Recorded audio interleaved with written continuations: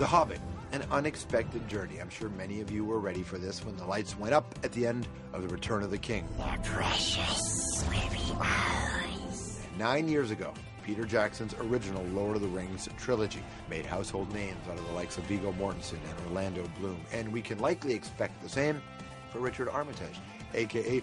Thorin Oakenshield. He's in the new Hobbit film. My kin, may it serve you well. But let's leave Middle-earth for just a moment and talk about destiny. Growing up in England's East Midlands, Richard's favorite book, The Hobbit. One of his first acting roles as a kid in The Hobbit. So when Peter Jackson came calling, the actor known for playing heavies, a henchman in Robin Hood and a Nazi agent in Captain America, he picked himself off the floor and steadied himself to play a hero. Cut the ropes!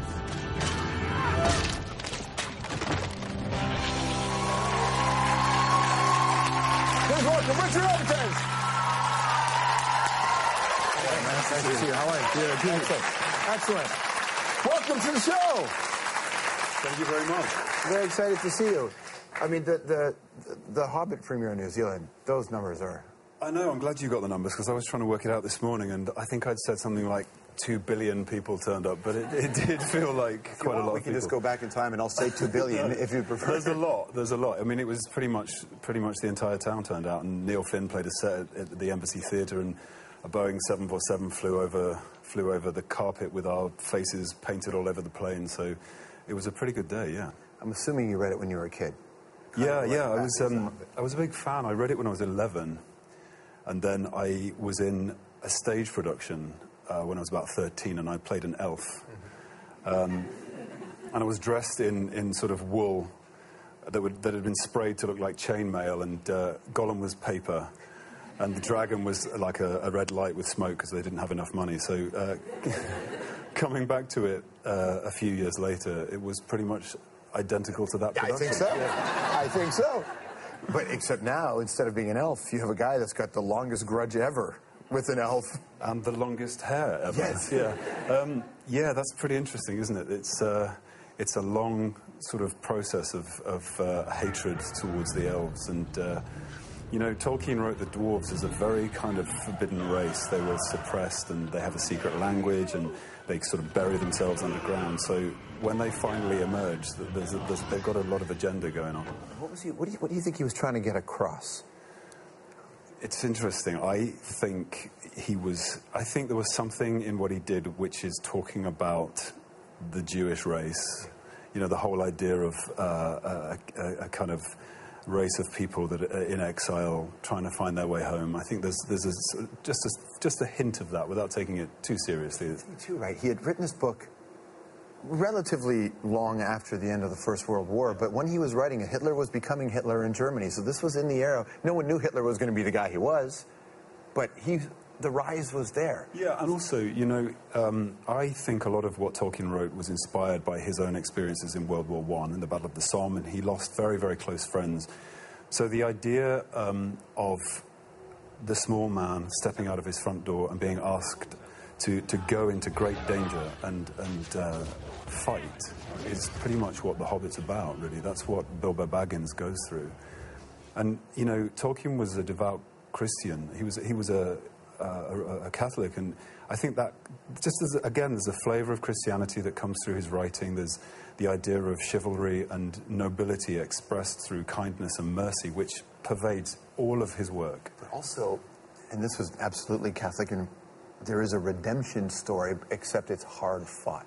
Yeah. It really is harder than most people think to get yourself to that right place. Yeah, and actually for Thorin as well, it's very much a journey where he has a thread of corruption in him that he knows about greed. Yeah. I mean, could there be anything more relevant at the moment of the corruption of greed? And he knows it exists in him, and he's, you know, his grandparents suffered this terrible dragon sickness, so God, it's sounding really serious, isn't it? It's actually a really fun movie. It's about dwarves drinking and telling... There's a lot of bare feet flopping around and throwing food at each other. It's definitely a food fight.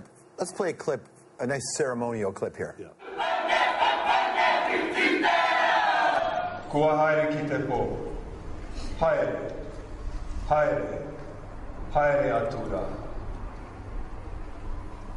My name's Richard, I'm from London, England.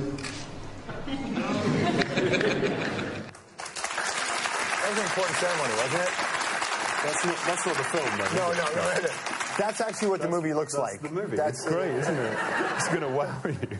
That's an important ceremony for the film, right? I actually used that Maori as a daily preparation for the role because there was something about the way that the Maori warrior prepares himself for battle that I really wanted to use for Thorin. But that was the blessing of the soundstage. It was our first day on set, and they sang this incredible song, and they raised the door of the soundstage as the sun rose, and the sun kind of made its way up the wall of the soundstage, and I knew that we were going to have a great time filming. It was incredibly moving.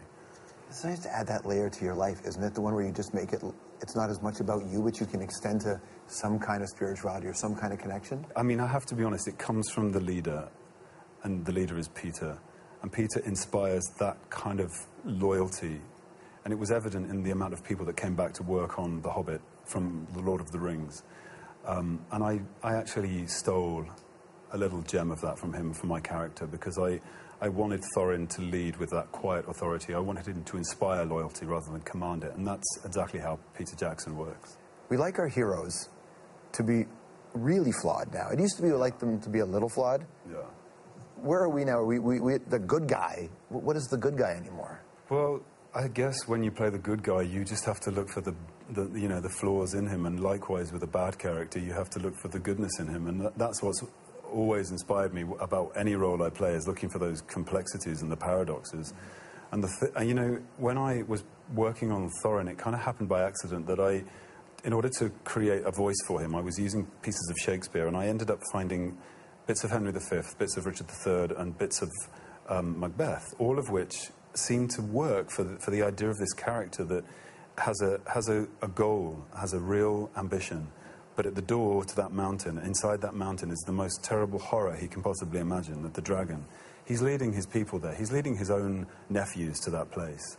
And inside of the mountain is all of that gold, and he knows that he has the potential to be corrupted by that gold and take on the dragon sickness. So it's a very kind of complicated journey that he goes on. Your character, obviously, you take a lot of...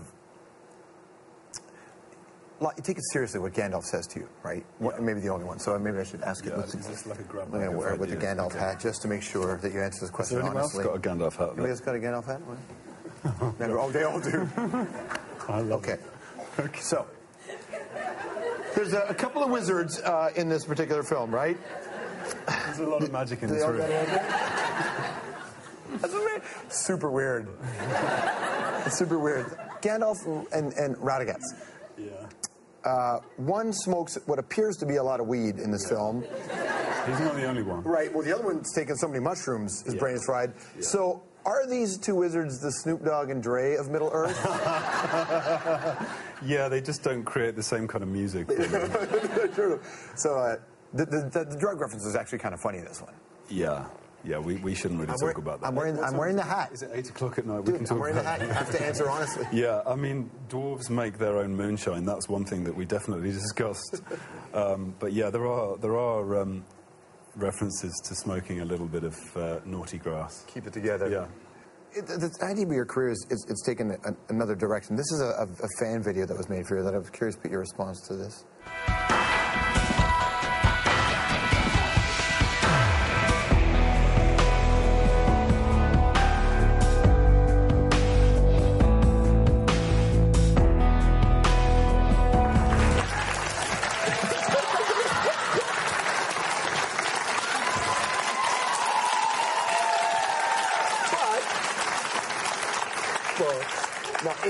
In individual moments, right? All right, let's put your mic back on here. Oh, sorry. That's okay.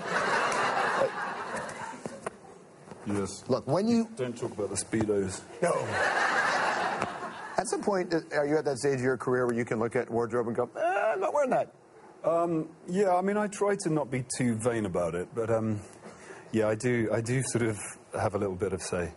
No. It's an odd place to be, though, because obviously all those scenes edited together by fans. It's nice in a way that they're liking you for whatever reason they're liking you, but it's still it's a different reality that you're in now. Because when you're on stage, if you're in a Macbeth or a Hamlet, you're not thinking about this part of the life, are you? No, that's true. And actually, they talk about film being for life, and that's why they say it. But, you know, you've got to you do what you do and you embrace it. And all of those kind of videos and all that fan appreciation, it's like they're the people that buy the tickets. So, you know, I welcome it. So good to see you, man. Thanks for You coming. too. No, appreciate it. What's your name, everybody? The Hobbit is called An Unexpected Journey. Obviously, December 14th. We'll be right back.